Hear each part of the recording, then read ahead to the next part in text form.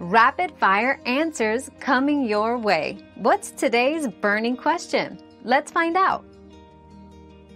Alphanumeric characters are crucial in programming as they form the backbone of variable names, function names, and identifiers. They help in data representation and ensure code is readable and maintainable. By using a combination of letters and numbers, programmers can create clear, distinct, and meaningful identifiers that make the code easier to understand and debug. Our quest for knowledge never ends. Thanks for being part of today's discovery. Subscribe, like, and share to join us on the next one.